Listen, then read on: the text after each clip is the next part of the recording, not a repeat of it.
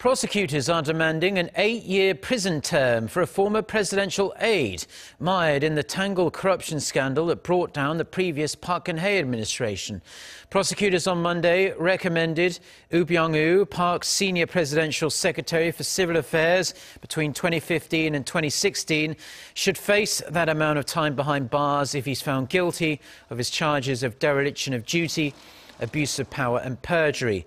Who is accused of neglecting his duty to carry out necessary inspections on the suspected irregular government approval on the setup of 2 foundations allegedly spearheaded by the former president's close confidant Choi Soon-sil, who is currently standing trial for corruption as well.